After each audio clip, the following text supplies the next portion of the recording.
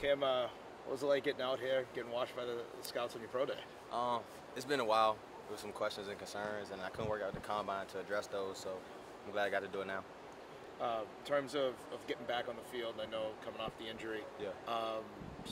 how did you feel you got back into it, coming up through your rehab and then getting back out there? Yeah, I mean, it was surreal at first, but I mean, this is what I've been doing my whole life, so I'm right back in the groove.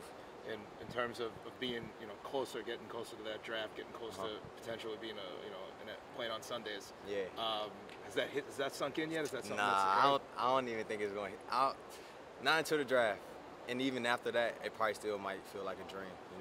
I know I talked to Harold, mentioned being Washington, seeing Washington, and Ike talked about seeing a Patriots coach there. What's it like for you? Growing up, you watch the NFL, you see the logos in front of you. Is there anyone that you saw and you're like, wow, I can't believe they're in front of me? Not here because I had an encounter with a lot of people at the combine, but at the combine, I definitely got a little starstruck when I saw Bill Belichick. Yeah, for sure. And just in general, how do you feel that the process is going from the combine to getting out here on the pro? Everything's great. Yeah, I couldn't ask for anything better. And Cam, what do you think you got to put on display for scouts today? Footwork, speed, mobility, all types of things like that.